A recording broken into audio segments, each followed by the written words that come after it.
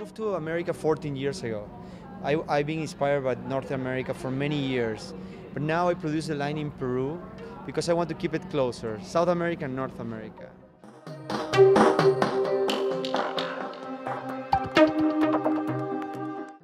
What I did is I went to all these vintage fabric stores in Peru where they have all these accessories from the 50s, and I got them and I put them in the collection.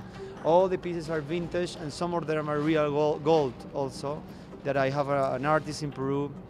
Peru is one of the biggest producers in gold in the world. It's the biggest producer in silver and maybe one of the biggest in gold. And that's why the accessories represents that.